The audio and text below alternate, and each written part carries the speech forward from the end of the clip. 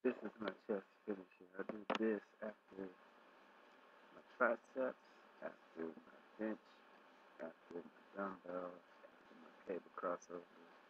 This is the last little bit to squeeze the last little juice out of my chest and triceps.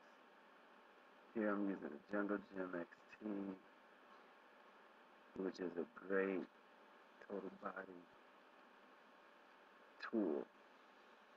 Here I'm doing a press to a Superman stretch. That was the first set, second set out of three, deep down stretch. Here my feet are elevated, core is engaged, shoulders engaged, triceps engaged. Pretty much this is a decent total body feel, total body workout, but the emphasis is on chest and abs. And a little bit of lats with this stretch. Here I'm finishing out dips. This is at the end of the day. Complete tricep work, which I start with complete chest work. And this is just the last little bit.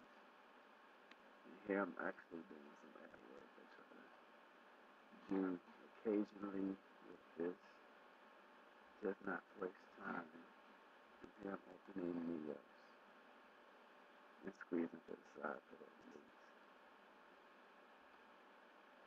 And I'm fully suspended to engage the shoulder. And here I'm holding it for a good 10 to 15 seconds.